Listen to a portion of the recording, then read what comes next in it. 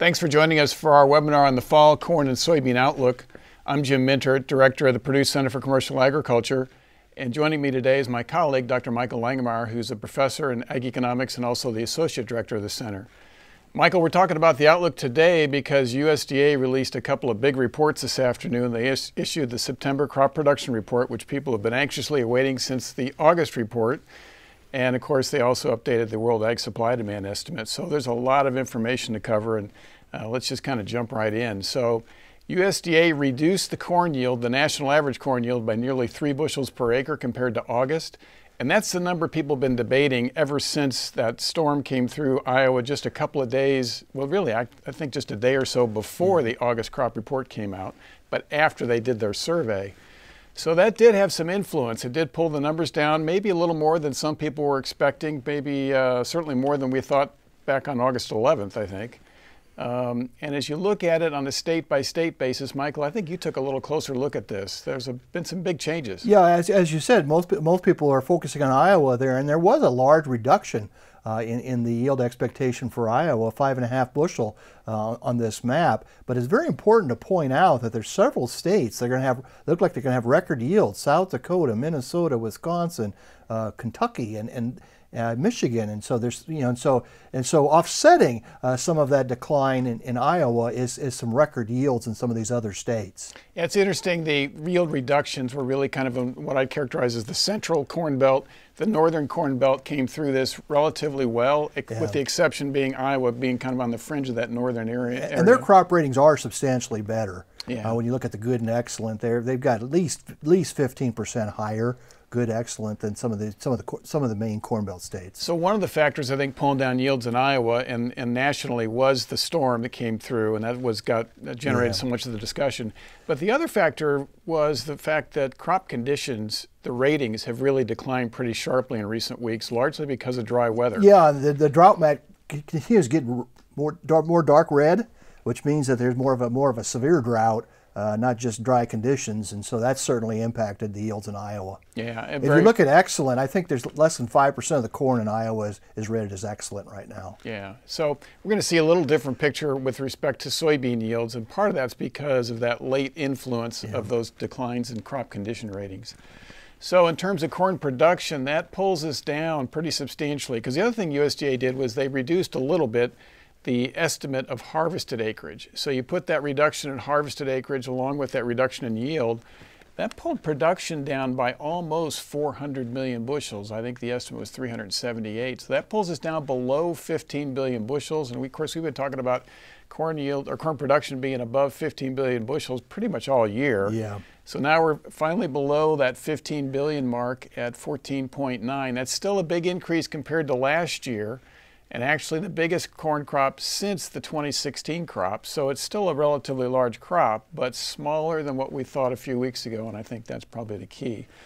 And as you look at it from the trade perspective, this one was probably pretty much in the middle of trade expectations. Last time, USDA was a little on the high side relative to what people in the trade were expecting coming into the report. This time, pretty much middle of the road, so no big shock there. And I think if you look at the way prices responded this afternoon, that indicates the market was expecting a number pretty close to this. We saw a modest uptick in corn prices, but very small. I think when we came over to record this, I think it was up about 3 cents. Yeah. So a fairly modest reaction in the futures market, indicating that people were expecting these kind of numbers. One of the things, though, you and I have been talking about for a while is ethanol and what impact that's going to have. And USDA was a little less optimistic this month than they were a month earlier, but they're still projecting recovery. They've got corn going into ethanol production at 5.1 billion bushels.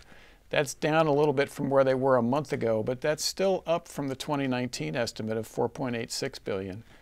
And I continue to think that that might be just a little optimistic. And if you look at what's taken place with ethanol production on a weekly basis, this chart looks at the change in U.S. weekly ethanol production relative to the first week of January, and just kind of walks through the year. And of course, you can see the big reductions in the spring. At one point, we were running about 50% below where we were in early January. But notice on the right-hand side of that chart that we've kind of leveled off at about 14, 15, 16% below where we were. And I think that's really the troubling part about the ethanol forecast. Yeah, definitely, particularly when you look at, I think it goes all the way back to June. Late June when we had that, we were in the same range as we are today. I thought we'd see more improvement than that. Yeah, so as I think about it for the rest of this year, I find it difficult to get very optimistic about further increases in ethanol usage for corn. My best guess is we're going to see this stall out in that range of where it is right now, and that makes me think USDA's forecast might be a little optimistic. So for them to be right, I think what's going to happen is to see a bigger recovery after the first of the year, and that could happen. Yeah. So that remains to be seen, but that's a little bit of a wild card with respect to usage. This is also a wild card. They're pretty optimistic about exports. They're projecting a 32% increase in corn exports for the 2020 crop. That's 100 million bushel more than they were forecasting a month ago. And of course, a lot of this is tied to what's going on in Asia, especially China, right? And the prospects for improved meat production in China, increasing demand for not only soybeans and soybean meal, but also corn. And I think that's really what's driving a lot of this, and truthfully been driving the market the last few weeks, right? And they're also probably anticipating some continued strength in the world economy. In addition to the China situation, to support this high exports, you're going to have that. Yeah, so, as we know, rising incomes around the world, increased demand for meat, and that's really what drives corn exports and to some extent also soybean exports as well. So, but a big chunk of that is one country, China. Yes, right? It is. So that remains a wild card. When you look at that reduction in production and that increase in usage, that pulls down the ending stocks expressed as a percentage of usage from 19% a month ago to 17% this month. And as you look at the chart, that's about where we've been in recent years, 16, 17%. It's been a while since we've seen those days of seeing those ending stocks as a percentage of usage below 10%. We're not anywhere close to that, but it is a movement in the right direction from a standpoint of tightening ending stocks going into the 2021 corn harvest, right? And we were worried about 20%. I mean, it was 19% last month, but we had some concerns it might even be 20%. So this is certainly good news. Yeah, so that kind of explains the tightening, and it also explains why there's maybe just a little bit of strength in the corn market, but it also indicates why we didn't get a big reaction today, right? It really wasn't a big shock or a big move. But maybe the surprise, at least to some folks, I think, was the fact that USDA did increase their marketing year average corn price forecast by 40 cents a bushel to $3.50. It was all the way down to $3.10 a month ago, which was a big reduction from the prior month. So we've really been kind of on a yo-yo with respect to these marketing year average price forecasts. So if you look at it, that puts us up pretty close to the 19 estimate of $3.60. A little later in the broadcast, we're going to talk a little bit about the implications for that with respect to government payments, because you're going to take a closer look at that. But what's your reaction there, Michael? I was going to ask you a question, so I'll just throw it back to you.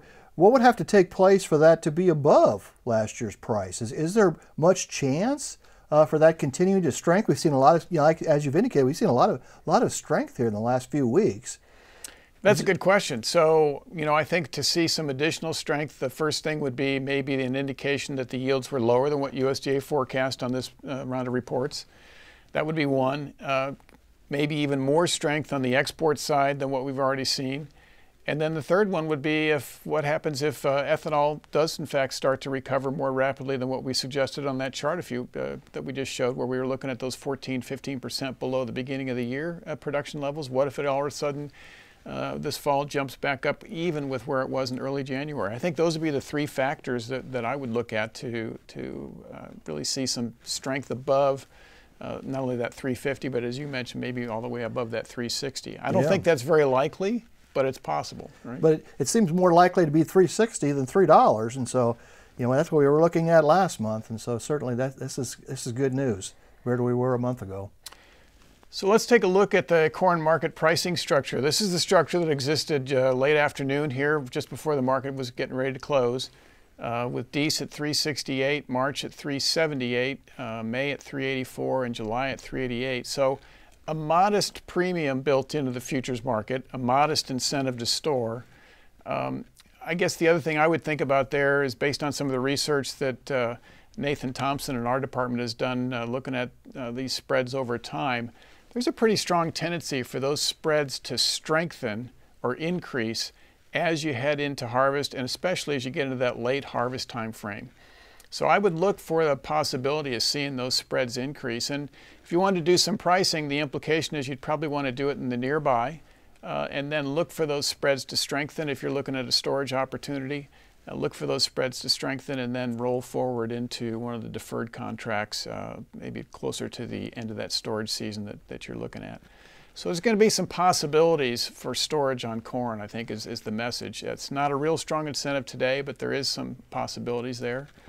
And on the basis side, this is from the Purdue's Center for Commercial Agriculture crop basis tool that, again, Nathan Thompson updated for us this morning. So if you look at the tool, the black line is what's taking place right now. Those are most recent basis estimates up through Wednesday of this week. And then the blue line is the 3-year average, the most recent 3-year average. And this is for central Indiana. So you can pick whatever part of Indiana, Illinois, Michigan, or Ohio that you want to look at based on the crop reporting district you live in. But as you look at it, I think we're probably likely to see some weakening in basis as we get into corn harvest. We haven't hit that yet. There really hasn't been any appreciable corn harvest take place. As harvest gets underway, we're likely to see some weakening. I don't know if we'll get it all the way down to that 3-year average or not, but we'll probably get relatively close. But as you look at it, and this particular chart was computed off of the July futures, so we're using July futures to trace what's happening with basis throughout the course of the storage season. And you can see the strengthening that typically takes place, and I think that's probably the pattern we're going to see. So if you're looking for an opportunity to improve your corn returns, one thing to think about, and if you wanted to do some pricing today, would be to perhaps place a hedge in the nearby December, look for those spreads to widen as we move through the fall, and then capture the basis increase that takes place post-harvest into that mid to late spring time frame. And so there's an opportunity to actually improve returns and improve profitability, and I'd encourage folks to think about that. Let's kind of change gears a little bit and talk about soybeans, Michael. So soybean yields, this is something you've been looking at. Yeah, it's still considerably above trend, and so there could be some more downward adjustment on this. This is still kind of an open question, though it's getting closer to the time where that'll be final. But it came down a bushel and a half from the previous month. Yeah, so we're still at that roughly 52 bushels per acre. And I think your point is, if you look at those crop condition ratings, they've been deteriorating pretty sharply in recent weeks. And that has a bigger influence on soybean yields this time of year than corn. So there is more risk on the soybean yield side from this point going forward, right? We've still got some weather opportunities, or at least for a week or two, maybe a little longer, particularly on some of the late season soybeans. So maybe a little more question mark on the yield. I don't feel like there's going to be as much question mark on the corn yield except for the storm impact, which is still a little bit of an unknown, even with the survey. On the soybean side, weather still has a role to play here, doesn't it? Definitely. And if you look at the state numbers, again, you've we're looked down at those. Substantially in Iowa, obviously down in Michigan, but quite a few of the Corn Belt states there. Ohio is down from the previous month, still a record in Ohio. Indiana's at 60 bushel estimate, down a bushel and a half from the previous month. Illinois at 62, down 3 bushel, and so we're seeing some weakness across that Corn Belt. But again, look at Minnesota. Minnesota is looks like they're going to have record yields. Kentucky record soybean yields, and so it's certainly a diversity here in terms of soybeans compared to a month ago. And that map does look different than the corn yield map, because in the corn yield map, the northern Corn Belt was looking still pretty strong. And as you mentioned, Minnesota still looks pretty good on this map, but the other northern tier states aren't as good. So that dry weather is having some impact there, and maybe could have some more impact, right? And in particular, South Dakota. I mean, South Dakota was having record corn yields. Well, they're down quite a bit on their soybean yield, and it's certainly not a record this year compared to previous years. And so you're right. It's not the same map. Yeah, it's a little bit of a different, and then as you mentioned, of course, Iowa was hit pretty hard, just as it was in corn. So if you compare that to the August estimate, that brings soybean production down about 112 million bushels to 4.3 billion bushels, up just like corn substantially compared to last year because we were down so hard compared in last year, but actually gets us up pretty close to where we were 2 years ago. Not quite all the way, it just pulls us down a little bit, but not the magnitude of reduction that we saw on the corn side. But as we saw, we're seeing really a bigger reaction on soybeans than we are on corn. And so this slide maybe hints at it a little bit. If you look at the industry expectations coming into this report versus what USDA released today, at first glance that looks like it's kind of middle of the pack, but really what happens there is, if you look closely, the observations, there were more people had a smaller estimate than what USDA did, right? So very, very interesting what's going on there.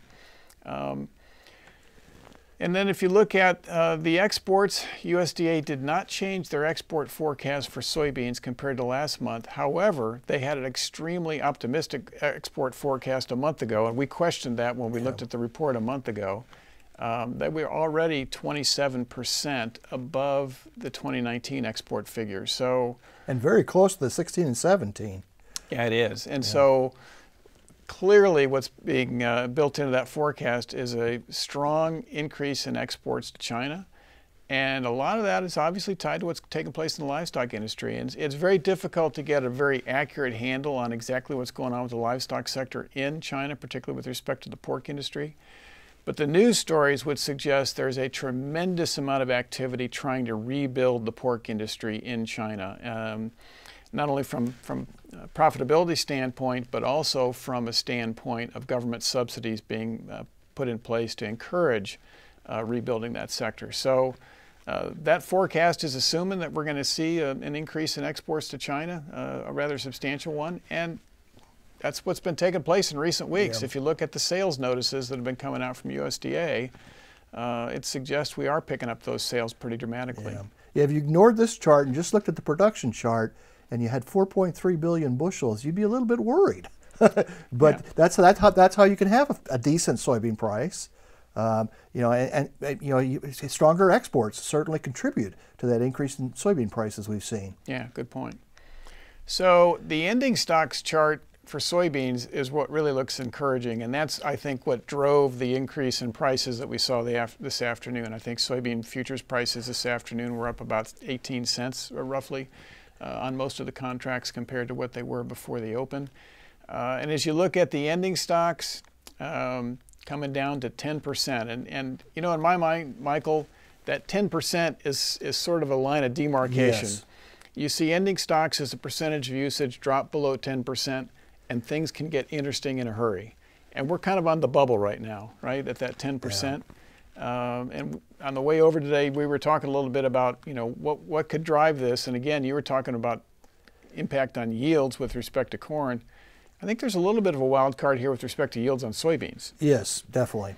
And so that could tighten a little more if the yields are not quite as good as what USDA was suggesting. Or if exports are not quite as good as what they're anticipating, or it better. Could go the other way. Yeah, it could go either way. It could be below 10%.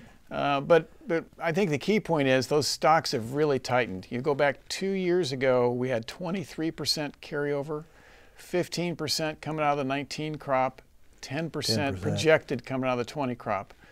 You know, as a soybean producer, you got to like the trend on that chart, right, in terms of the improvement and the reduction in those ending stocks. USDA did raise their marketing year average price forecast by 90 cents a bushel today.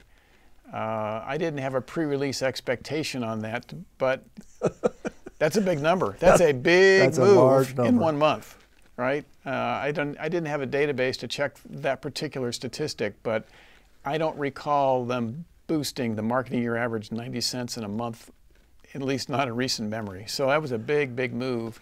And really has changed the profitability picture. And you're going to look at profitability here in a couple of minutes, so we'll talk more about that. And this chart's really interesting because corn was pretty flat. If you looked at corn for the last 4 or 5 years, it was pretty flat. That $9.25 puts us at a price that's similar to what it was in 17. Yeah.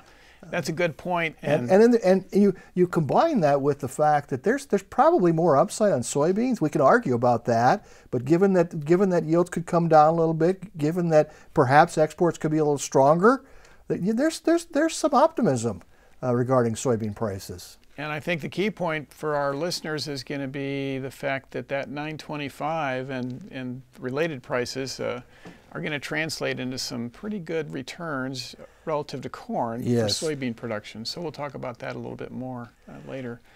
This is this afternoon's soybean futures market pricing structure, and that diagram looks a lot different than what I put up for corn. So essentially the futures aren't providing any incentive to store.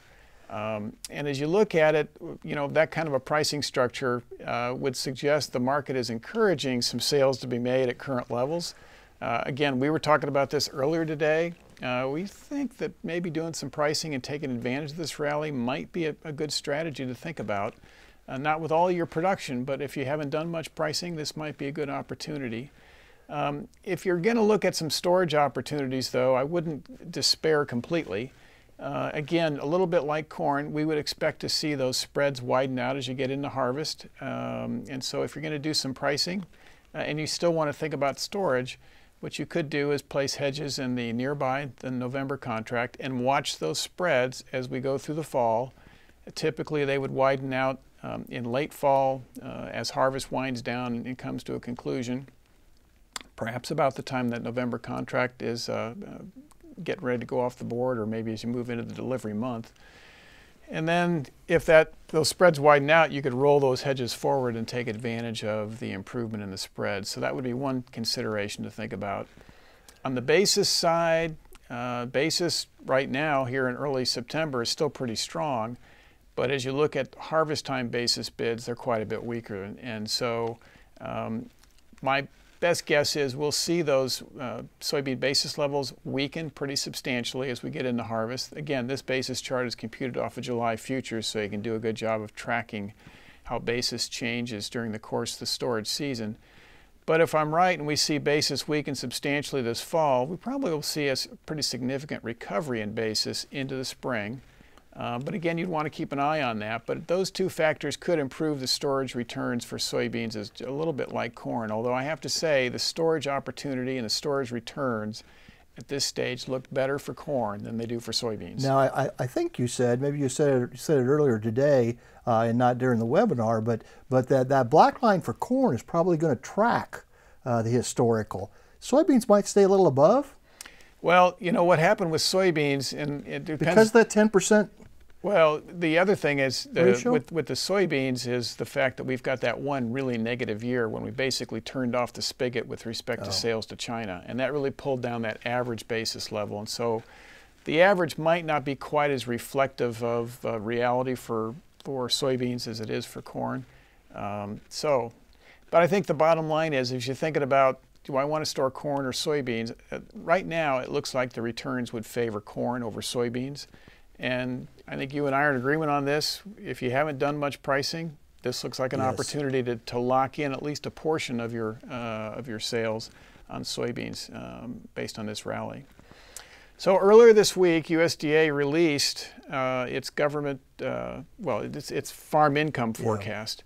And I'll let you talk about that, Michael. U.S. net farm income was higher than a lot of people thought it was going to be. I would believe it was about 102, 103 billion, dollars in terms of U.S. net farm income. And one of the biggest contributors to that relatively high U.S. net farm income was government payments. And so what we've done here is we've adjusted for inflation, looked at government payments since 1973 all the way to 2020. And obviously, this latest year is the highest during that time period, which might surprise a few people, but it just shows how large those government payments are expected to be this year.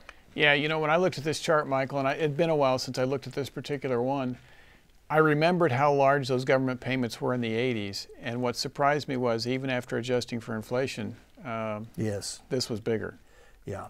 Now, one of the things about the 1980s, what that made them seem even bigger is net farm income was relatively low.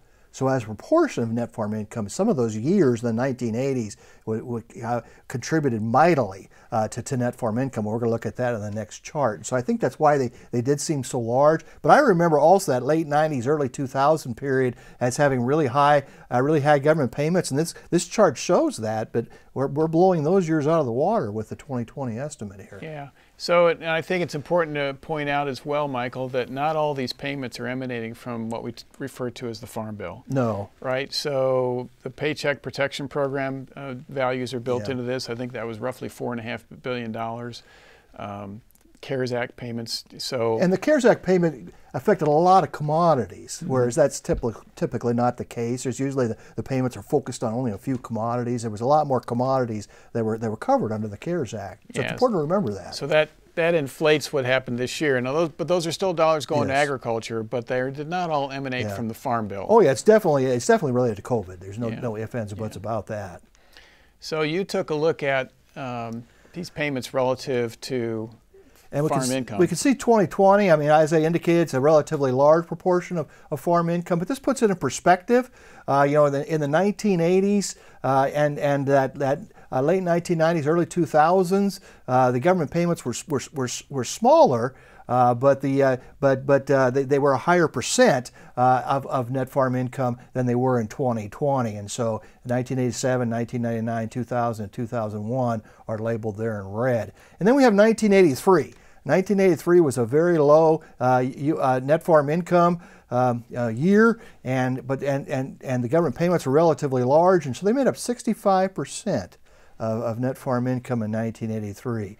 The two blue triangles below 2020, I believe, are 1984 and 1986, and so those mid-80 periods had a relatively large proportion of net farm income corresponded with the government payments. Some of our viewers probably remember 1983 pretty well. That was the year of the PIC program. Yeah, the PIC program. And we really dropped corn acreage pretty dramatically that year. It always shows up in any chart you look at when you look at acreage. So. This is a chart we've been presenting on a monthly basis, and it looks a little better this month, but it does put in perspective, even with this improvement in prices for both 2020 and 2021 for corn and soybeans, which were important to this chart because looking at corn-soybean rotation, we're still looking at relatively low net farm income.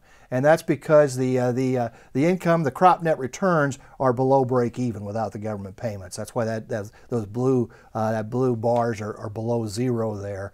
They're below break even without the government payments. And so it just puts in perspective, you know, even with these improvement in prices and relatively strong government payments, we're looking at some pretty low net farm income in 2020 and 2021. But I have to say, Michael, that chart looks better than the one you presented a month ago. Oh, yes. Because a month ago, the 2020 chart, the black triangle, which is net farm income, was negative. Was negative, and it was about the same as what 2015 was, right? Yes, it was. So that's a pretty significant improvement in just over 30 days, right? So it is a better picture than we were presenting just a month ago. And one of the things that's happened here is the improvement in crop net returns has offset the decline in PLC payments to corn. Those payments certainly are going to be lower with 350 corn compared to 310, but as is almost always the case, farmers are better off having a good crop with decent prices than a government payment. Good point. So let's see. I updated the budgets here the last couple weeks, and so I wanted to take an early look at corn versus soybean profitability for 2021. Before we get there, let's look at 2020. Soybeans look like they're going to be more profitable in 2020 compared to corn. That could change a little bit if yields are a little bit lower than what USDA NASS is currently projecting, but it looks like soybeans were profitable in 2021. Our first look at 2021 looks like soybeans are still pretty competitive. Even though with that improvement in corn, soybeans have improved even more in terms of price, and so soybeans are still look like they're going to be more profitable, and that's been the trend here since 2013, with the exception of 2019. Yeah, I thought that was interesting, but really not too surprising given what's taken place with respect to soybean prices, right? Yeah. I mean, that's really been the driver here.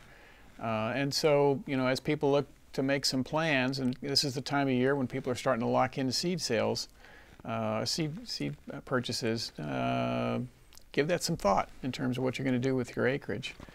And then we get lots of questions about cash rent. Lots of cash rent discussions have been going on this summer and will continue to go on here in the early fall and maybe a little beyond that. So take a look at this. The net return to land has improved about $25 per acre since last month, and so certainly stronger corn and soybean prices have made that look better, but we're still $100 below the 2020 cash rent. And if you assume the same cash rent in 2021, that's why I have that as a red triangle rather than a blue triangle. That's a projection. If it remains the same, 2021 is also going to be quite a bit below that cash rent, and so there's still some downward pressure on cash rents. Now, having said that, when you look at a chart, you look at a chart like this, and you look at some of the historical trends in cash rent and net return to land, we're looking at a relatively modest adjustment to cash rents. A chart like this if cash rents could be $5 to $10 lower, we're not looking at a large downward adjustment to cash rent, but we could see a small adjustment. So I'm going to ask you to back up a little bit, Michael, and define for our viewers what you mean by net return to land. Good question. That means that all cash costs and opportunity costs other than land are accounted for. And so if you own machinery, we're charging you an opportunity cost for that machinery. The same with family and operator labor. We're charging an opportunity cost for that cost. And so the only thing not included in that is the land cost. Okay. So that's always a little bit of a confusing point. And then I think your point was it's tempting to look at a chart like this and look at that gap and say, boy, they're going to have tremendous downward pressure on cash rents. You've looked at that pretty extensively, you and one of your graduate students a few years ago, and you came up with some thumb rules for the adjustments. What you have to do, what we did is we looked at the cash rent and we looked at lagged net return to land and lagged cash rent. And the adjustment, if it's just a one-year drop in net return to land, the adjustment's relatively small that first year. We had a rule of thumb of 10%. So if it's a $100 drop in net return to land, that would translate into a $10 drop in cash rent. Now, if that net return to land stays low, then you're going to see a bigger adjustment over time. But that's a very important question because I want to point that out. If to have $250 cash rent in this situation, people have to be expecting that as you go into 2022 and down the road, that net return to land is going to get closer to cash rent. If that's not the case, and that's what I'm assuming when I say that the adjustment could be relatively modest, that we're going to see some improvement in net return to land compared to 2021. Otherwise, we're going to see an adjustment for 2, 3, 4 years in a row. Yeah. So looking at the gap for this year, for 2020, the gap is roughly $100. Yes, and it's a $60 drop from 2019. And so that's where I say that $5 to $10.